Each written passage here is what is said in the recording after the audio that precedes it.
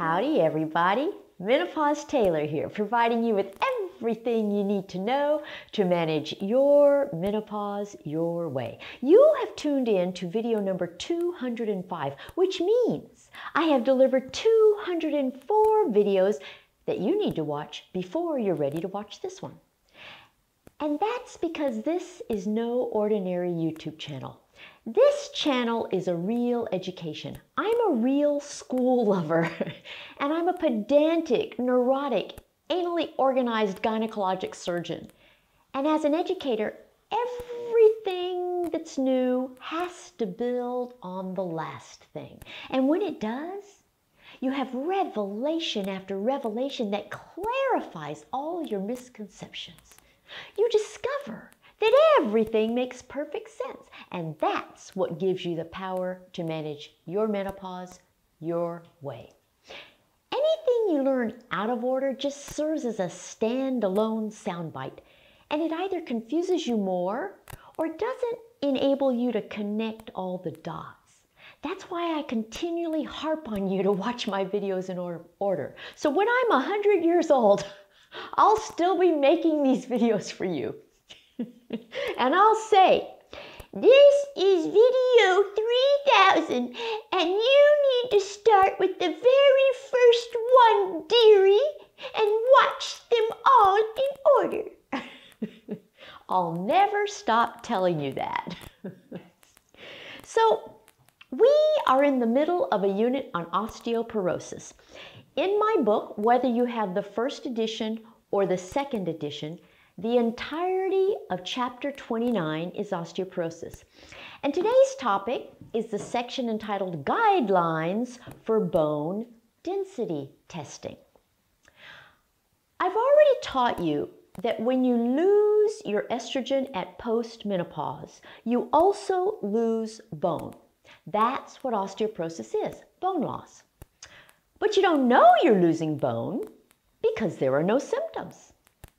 Unfortunately, most women discover that they have osteoporosis when they fracture a bone doing something that would never fracture a bone under normal circumstances. So last week, I presented the various bone density machines that are available for measuring how much bone you have. And you learned that there is really only one that constitutes the gold standard. It's the central DEXA machine. Central means that it measures bones that are centralized on your body, namely your spine and hip. And these are the two most common sites of fractures. DEXA, D-E-X-A, is an acronym for Dual Energy X-ray Absorptiometry. The central DEXA test is what you need in order to tell you that you have bone loss before it's too late and you sustain a fracture. So today, it's time to talk about the guidelines for getting your central DEXA test. Now, you've seen that guidelines are very important to your health in general and to your menopause management in particular. So if you're wondering why you need to worry about the guidelines or need to know about the guidelines, it's because they can be the difference in whether or not you sustain a fracture. The term guidelines for bone density testing refers to who should get a bone density test and when. Since you already know a lot about osteoporosis, what would you expect in a set of guidelines for bone density testing? Any ideas? See if you can answer this quiz question. It'll help orient you to our discussion. In which of the following situations is bone density testing recommended in every set of guidelines by every organization that makes them? A, all women at age 50 or when they become postmenopausal. B, all women younger than age 50 who are prematurely postmenopausal. C, all women younger than age 50 who have premature ovarian failure. D, all women age 55, even if they have not yet become postmenopausal. E, all women who become postmenopausal at any age and cannot take HRT. F, all of the above. G, none of the above. H, B, C, and D above. I, D, and E above. J, A, and E above. Which of those would make the most sense to you, given what I've already taught you about osteoporosis? Which would serve to diagnose osteoporosis the best when it's still early enough to prevent a fracture? Here's the question again with the answer in bold. Can you believe it? Isn't that enough to make you fracture a bone just freaking out about it? Well, this is why you need to know the guidelines. They are not what you would expect them to be. So let's address this by starting with the purpose of guidelines. I've taught you about guidelines before, but in the general sense. That was video tutorial 91. Today, I'll apply everything specifically to the guidelines for bone density testing. The first thing to understand is that there isn't just one set of guidelines for bone density testing.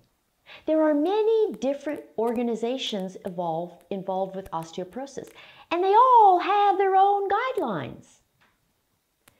There's the International Society for Clinical Densitometry, or ISCD, the International Menopause Society, or IMS, the National Osteoporosis Foundation, or NOF, the North American Menopause Society, or NAMS, the American College of Obstetrics and Gynecology, or ACOG, the American Association of Clinical Endocrinologists, AACE, and the United States Preventive Services Task Force, USPSTF. And not only do each of these organizations have different guidelines, they all change them from time to time. What this means is that there is not one single set of guidelines that is universally accepted by all doctors or all insurance plans or all healthcare organizations. It's up to you to know that they differ and that your bone health may be at risk simply because of the differing guidelines. The next thing to understand is that all guidelines are economic guidelines. The word economic means that they are about money. There is only so much money that can be dedicated to any one test, so the guidelines for bone density testing dictate how much money can be spent on bone density testing. Imagine a group of people from any one of these organizations sitting around a table, and on the table there's a big pile of money. Their job is to decide how to spend that money. So economic guidelines seek to spend the money in the most efficient manner. There is no such thing as a set of guidelines that is unconstrained by money. But that's not all. No set of guidelines considers how to spend money on you as an individual. All guidelines focus on the entire population. In essence, all guideline makers are asking, how many people are we willing to screen in order to diagnose osteoporosis? And the question that goes hand in hand with that question is, how many people are we willing to skip in order to save money? So you have to understand that when your doctor or your insurance company or your medical organization says that they are following the guidelines for bone density testing, they are talking about one set of guidelines from one of these organizations in terms of the economics of spending the money to test for bone density on the entire population. In other words, no one is thinking about you. You have to think about you. Let me give you some of the facts about the various guidelines so that you can see how well they do or do not serve you. First, we'll address something called routine screening. Now, routine screening is just what it implies. It's the use of bone density testing for everyone who doesn't qualify for some other reason. It's like the routine screening for how often you need a pap smear or a mammogram or a vaccination. It's the norm.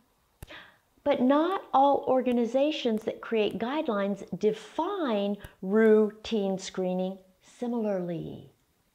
This is one of the problems with bone density guidelines. You never know which guidelines your doctor or insurance or medical organization follows. Routine screening refers to the most basic aspect of any set of guidelines. In the case of screening for bone density, guess what age is designated for routine screening? In other words, at what age should you get your very first bone density test according to the guidelines? Now, when answering this question, you would want to take into account everything I've already taught you about osteoporosis. This includes all of the following. Bone loss begins when you lose your estrogen at about the age of 50. And you lose a whopping 2% of your bone each year in the first 5 years of postmenopause, followed by a loss of 1% every year thereafter. And there are no symptoms to warn you that you have osteoporosis, so the only thing you have to rely on is a bone density test. Given all of that, at what age would it make sense to have your first bone density test as a matter of routine? Oh, how I wish I could hear your guesses. I'm going to bet that you answered somewhere in the ballpark of age 50, right? That seems logical, doesn't it? Well, surprise, surprise. That is not the age of the guidelines that are designated for routine first bone density testing. Not for any of them. Instead, it's 65. 65! Can you believe it?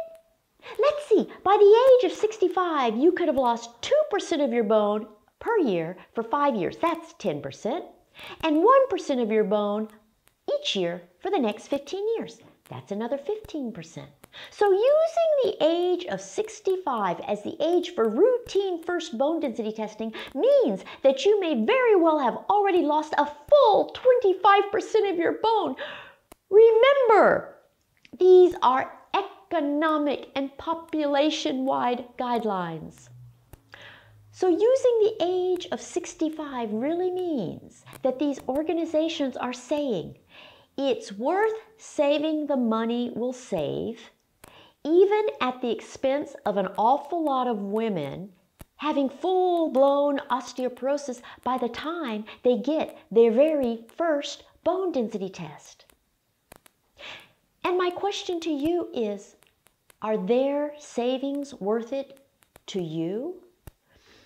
So this routine guideline for when you should get your first bone density test essentially converts it from a tool to prevent development of osteoporosis into one that diagnoses it very late. Many women sustain fractures long before they ever reach the age of 65 and have their first bone density test. So my message to you is this: forget the guidelines. Do what makes sense to you. Of course, realize that the guidelines are tied to what your insurance will pay for. So don't be a bit surprised if your doctor says your insurance won't pay for a bone density test until you're 65. If that's the case, I sure hope that the response, "I'll pay for it," rolls off your tongue automatically. Learn how to say, I'll pay for it myself. I will never understand why people will pay for vitamins, minerals, supplements, Botox, cosmetics, tanning machines, plastic surgery, but they won't pay for their medical tests that could save their lives. Do you recall video 125 when I talked about health care versus disease care? What I told you then is that our so-called healthcare system is really a disease care system. Medical doctors are trained to fix you once you're broken. We are repairmen. We receive no education on how to keep you healthy. That's an entirely different industry. It's the wellness industry. So what you have to realize about these guidelines for bone density testing is that they are made by people in the disease care industry whose sole focus is on fixing things once they're broken.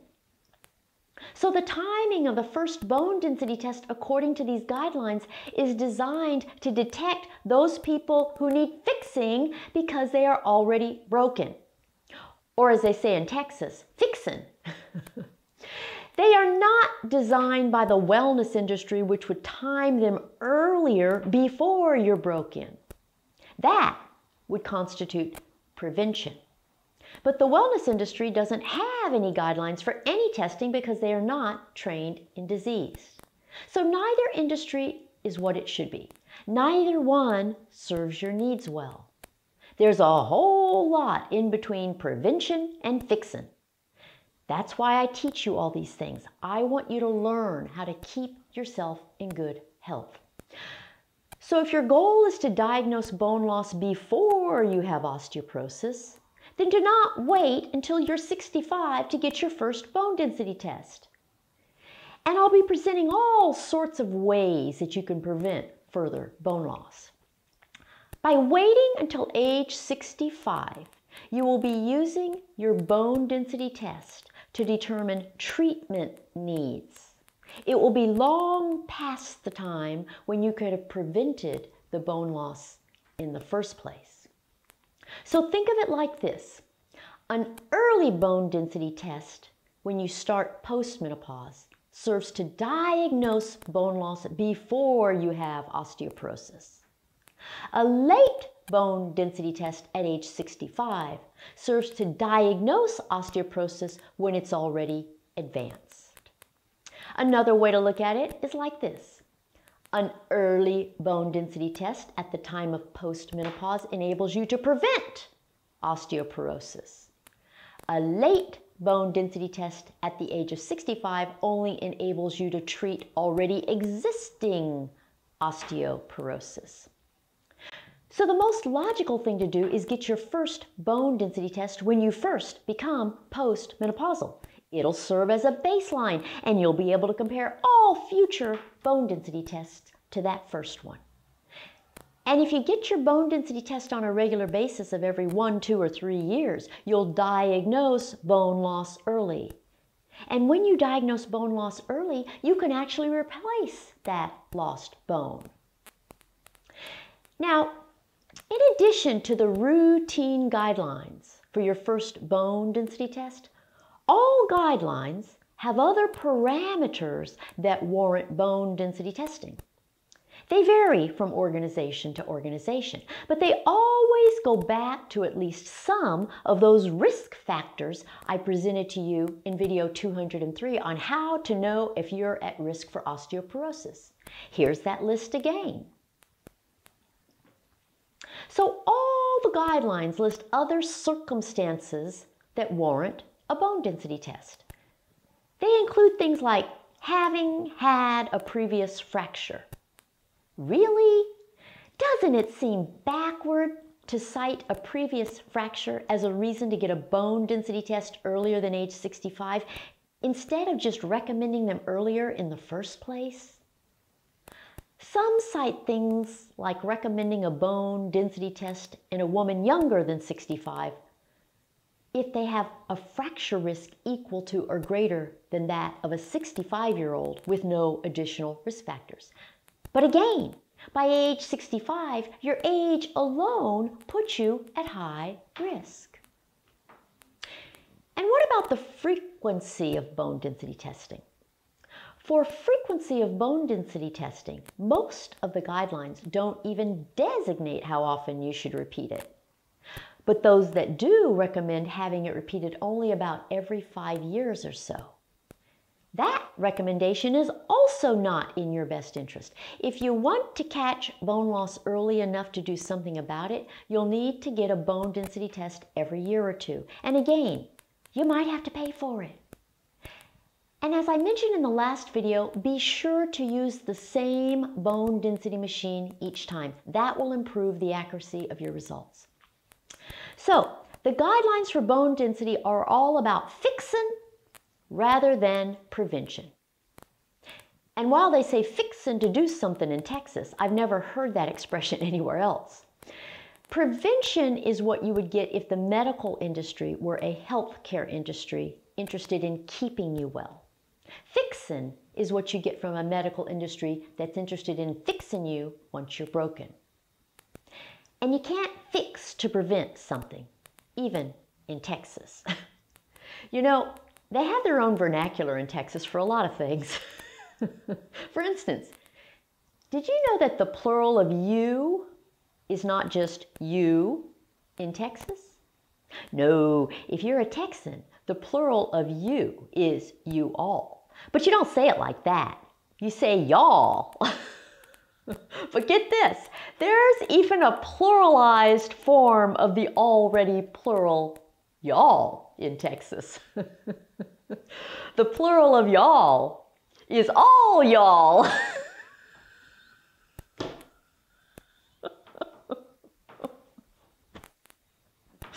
The point is that these bone density guidelines are all focused on the fixing of your osteoporosis, not the prevention of your osteoporosis.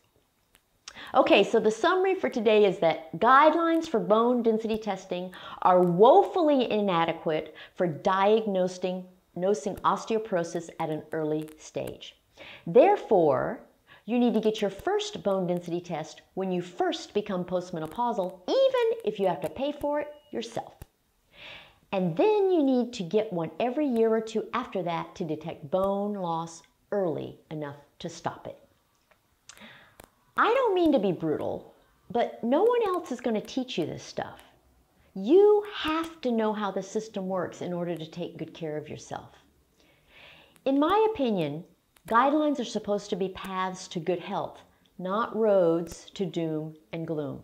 And you'll hear me say many times that no one is ever going to take care of you as well as you can take care of yourself. Of course, I'll help you. If you need my assistance, schedule a consultation with me at menopausetailor.me and come back in 1 week when I'll teach you how to interpret the results of your bone density test. That is fraught with all sorts of camouflage and ways to mislead you too. And I won't let anyone dupe you. Subscribe to my channel, follow me on Facebook, Twitter, and Instagram, and I'll see you next week. Bye!